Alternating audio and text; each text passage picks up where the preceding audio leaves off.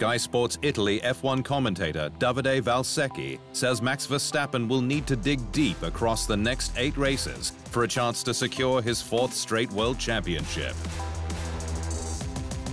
Verstappen heads to Azerbaijan with a comfortable 62-point lead over his nearest challenger, McLaren's Lando Norris. But Valsecchi told the sport's official podcast F1 Nation that it's not enough for the Dutchman, with his Red Bull RB20 falling behind its rivals on pure pace. They think that Red Bull, to win this driver championship, is going to need a Max Verstappen better than the beginning of the season, better than last year Max Verstappen, and better than the Max Verstappen that fight over the limit every single race against Lewis Hamilton. I think that they are going to need an unbelievable driver. It's going to be tough for them. Williams team principal James Vowles is hoping he can run new recruit Carlos Sainz at the Abu Dhabi postseason test and start his integration with the team ahead of his 2025 debut. Sainz is set to leave Ferrari at the end of the season, his 4th with the Scuderia. But while he's now signed a multi-year deal with Williams, his appearance at the postseason test requires both teams to come to terms, likely financial, on his early release. He's under contract at Ferrari until the end of 2024, Vowles said. However, I do hope to see him in the car in Abu Dhabi.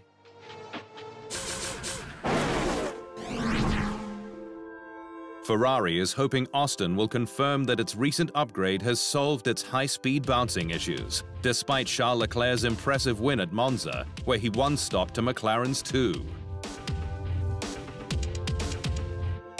Ferrari ran a new floor at the last race in Italy to calm its prancing horse. But while it won on debut, Monza, along with Azerbaijan and Singapore ahead, don't have the high downforce corners needed to validate it, making Austin the first proper chance to assess its performance. It's quite difficult to understand the impact of the upgrade on a track like Monza, because we are in such a different configuration compared to the rest of the season, said team boss Frederic Vasseur.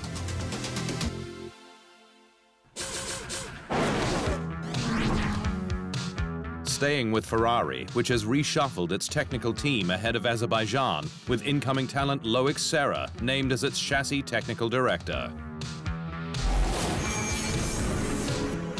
Serra, who joins the Scuderia on October 1st, will report directly to team boss Frederic Vasseur. The French engineer will have responsibility for a number of departments, though not the power unit. Like Lewis Hamilton, Serra is another high-profile signing from Mercedes, along with Belgian Jerome D'Ambrosio, who will head the FDA or Ferrari Driver Academy to boost its young talents. The technical team reshuffle comes in the wake of news that F1 design icon Adrian Newey will be heading to Aston Martin.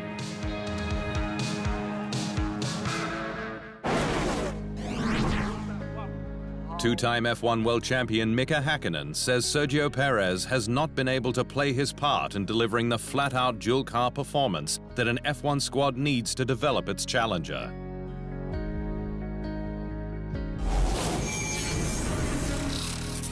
Red Bull is struggling against main rival McLaren with just 8 points the gap and 8 races remaining, while Ferrari in third is just 39 points adrift, meaning it could also pass the energy drink squad.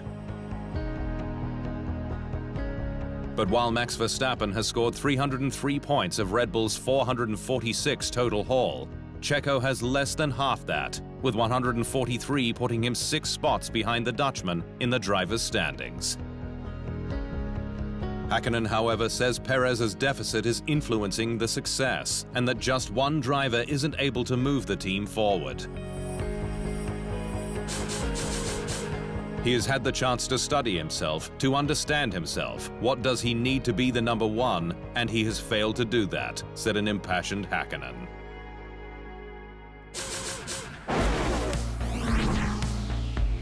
Mercedes says it's hoping for a return to form in Azerbaijan, following 2 disappointing weekends at Zandvoort and Monza. The Silver Arrows went into the summer break as F1's juggernauts, with 3 wins from the 4 races up to and including Belgium. But while Mercedes says it expects more close competition, and for rivals McLaren, Ferrari and Red Bull to again be strong, it hopes to join them at the front on the Baku City circuit.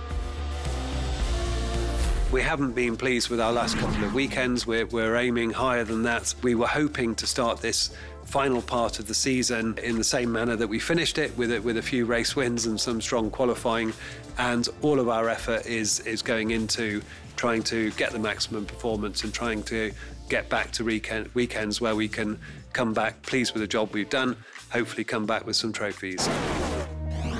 Yuki Tsunoda says racing for Red Bull's top team remains his goal in F1, but that he isn't afraid to switch squads for a chance to win.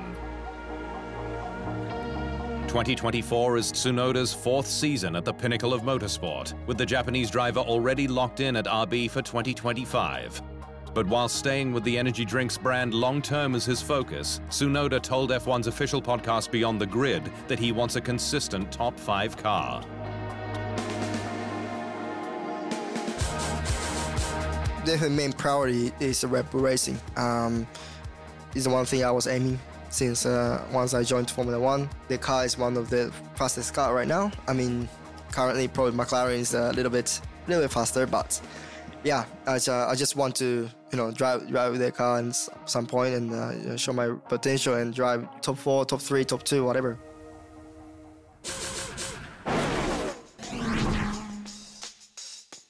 Sauber is considering all options for 2025, despite Valtteri Bottas still in pole position to retain his seat at the transitioning squad. Sauber has the last remaining open seat on the 2025 grid, with RBs set to be assigned internally, given 5 drivers are going for Red Bull's 4 seats. The Swiss team, therefore, is in complete control. With no shortage of options, including Bottas, Zhou Guanyu, reserve Théo Pourchaire, McLaren's F2 title hopeful Gabriele Bortoleto, and more. But while Sauber boss Mattia Binotto says that the squad cannot accept its most recent performances, with the team yet to score a point after 16 rounds, it also has to lock in who will partner Nico Hülkenberg. We will decide as soon as possible, no doubt, because we need to set up the team for next year and for the future, he said.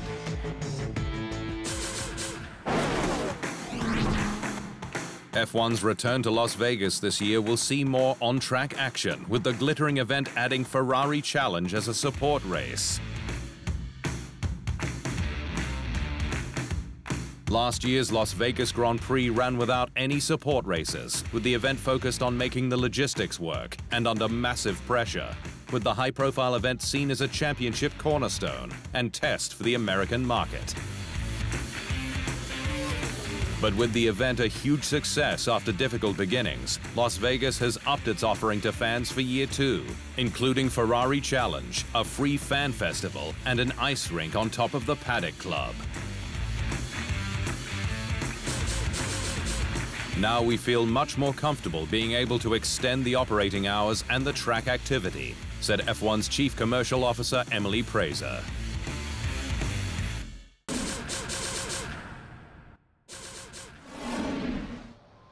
Thanks for watching.